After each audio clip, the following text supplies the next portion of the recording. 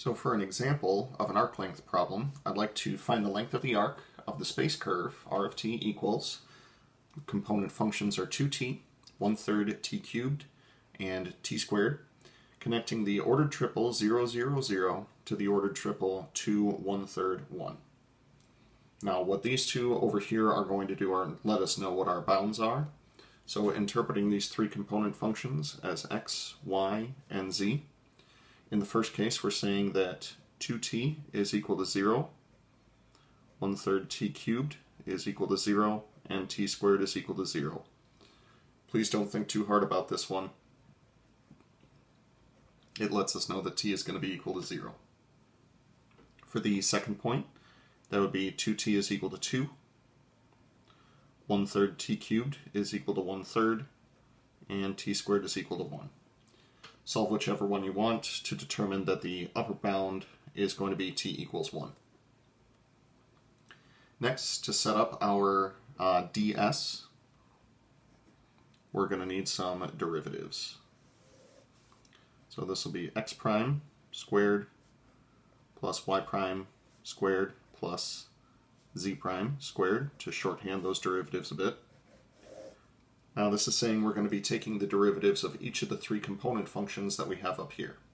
Derivative of 2t will be equal to 2.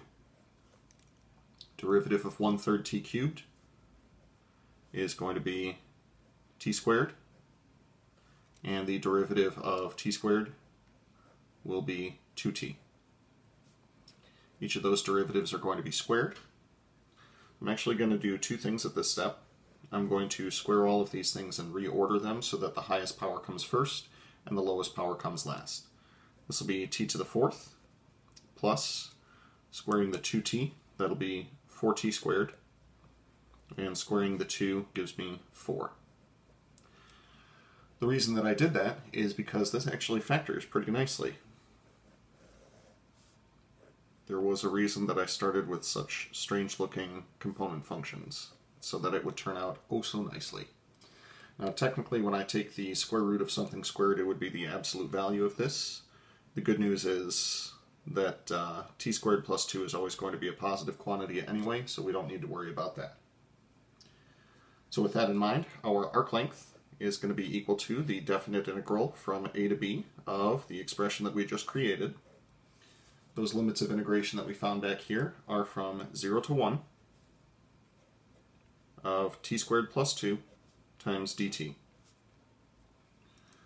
Both of these integrate using the power rule. This will be 1/3 t cubed plus 2t, going from lower bound 0 to upper bound 1.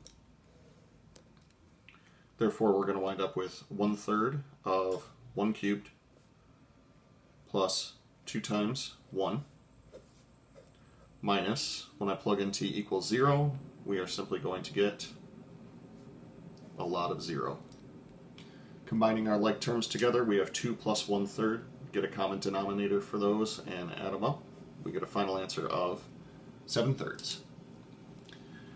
Now, big key part of this is when you're simplifying this radical, look for identities that you can use, like factoring a perfect square, factoring a greatest common factor, or occasionally trigonometric identities show up as well.